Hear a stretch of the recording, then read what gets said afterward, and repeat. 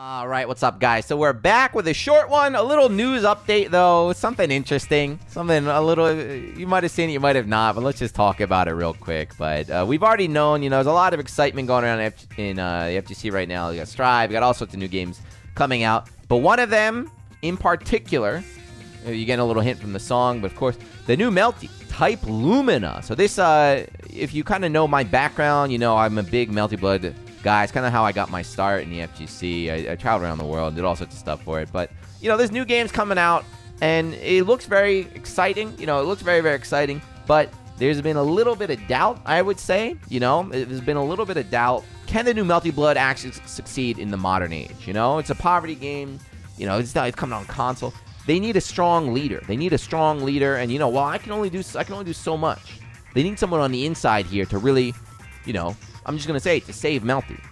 Luckily, we found out today, there is somebody. So who is it? Who is here to save Melty Blood? This man right here. Look at the guns on this man. Look at the size of this man. This absolute unit right here. Mr. Ono himself of Street Fighter Capcom. Oh, and I got more. We got this man right here. He's electric right now. Mr. Ono right there. We got more. Hold on. We got one other one. Where's the this babe right here, man. With the dad bod out there. So based Ono himself. So if you don't know, if you're a brand new fighting game person, you're not familiar with who this man right is. His name is Ono.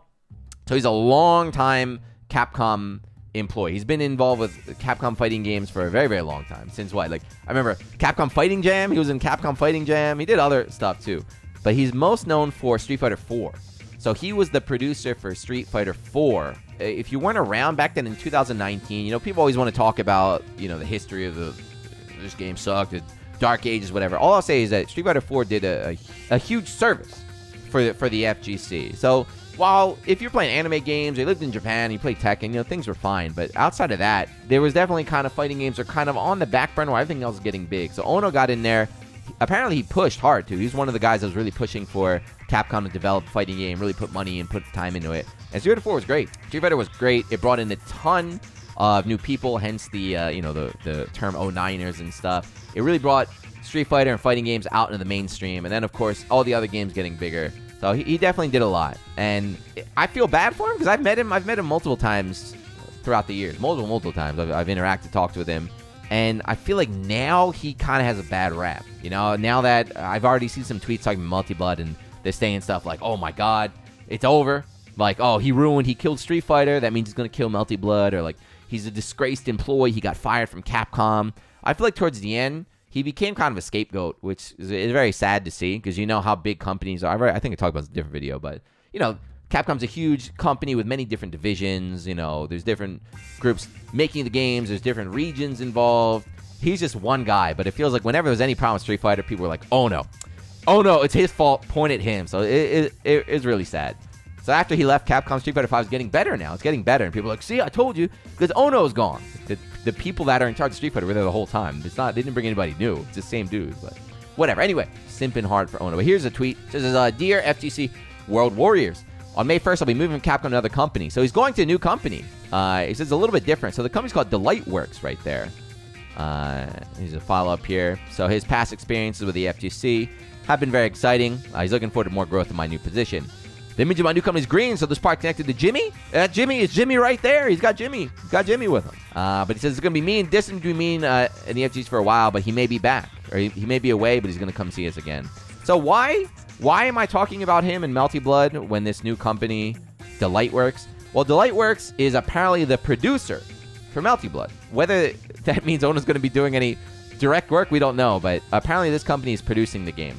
Now, I don't know if it's confirmed or not, but I've heard there's an interview going around saying that French Bread, the crew that's making Melty Blood, is like apparently they're going to have their free reign. They're going to be able to make the game how they want to make it, the balance, and do what they want to do. I think Ono's company is going to help them kind of sell it and things like that. But this Delightworks, who are these guys? Boom, this is them. So they're the team behind FGO, Fate Grand Order. This is the most successful mobile game of all time in Japan, at least. It might be in the world, I don't know. The revenue of this game, that was the record. You know, even though Grand Blue was huge, a lot of people are saying Grand Blue is a better game than Fate. Fate especially had a really rough start. I remember when the game first came out, very, very negative reviews. People were like, this game sucks. But the earnings that it posted up were insane. I think it still might be #1. But so it's a very, very successful company with Fate Grand Order. But there's also some other drama that happened recently, is this. So they put out Sakura Taisen, Sakura Wars, I think they call it. They put out this mobile game called Sakura Revolution. So ready? This is the most successful mobile game of all time. And this is the least successful mobile game of all time. This game apparently cost them like millions and millions and millions of dollars to make. Like, it's super, super expensive.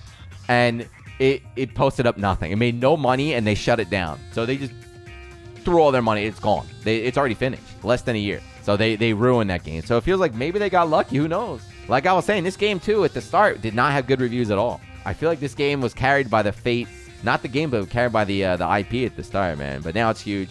We'll see. But there we go. I just want to share that. So if you see any memes coming up in the future about Melty Blood and Ono and Ono and Ono, now you know who he is. You know who this guy is. He's this muscular man. He's going to put Melty Blood on his back right there and carry us. Again, talking about him being a scapegoat, he was actually like hospitalized a few times from overwork, not just working hard. He used to travel. So not only was the producer, he also turned into like the, what's it called? Brand character? The brand character or something? I don't know. But he was like the face of Street Fighter. So he used to travel all across the world. He would go to like every event. I met him across the world. Whenever I go do commentary, I was in like the middle of China in this strange village, and he's just out there. I was like, God damn, Ono's everywhere. But he was traveling around the world. Then he had to deal with his work in Japan, and he had to be the scapegoat. He was hospitalized multiple times. What I'm hoping is that his new job will be a lot less stressful for him. He can kind of just enjoy work, stay in the games, and hopefully there's none of you guys bullying him like you're bullying him hard with Street Fighter.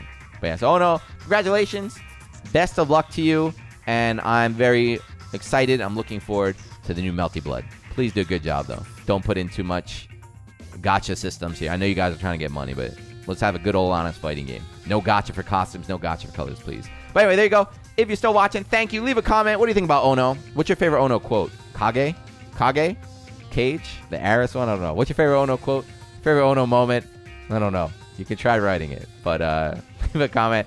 I'll get back to you. The living room, yeah. Hey, don't make fun of his English. Not everybody can be trilingual like me, you know. I got the perfect English, Japanese, and Spanish. I'm perfect. No, but imagine that. Imagine if you had to go speak a foreign language that you didn't know in front of tens of thousands of people. Hundreds of thousands even for some big one. I speak Spanish by myself in my room. If they're like, Junior, go on stage. We're going to send you to Brazil. We're going to put you in front of the game convention. It's going to be 100,000 people there. And we need you to speak Portuguese. I'm like, I don't know any Portuguese. That would sound just as hilarious. Stop bullying. But anyway, all right, we're rambling. Thank you for watching. I'll see you in the next one. Peace.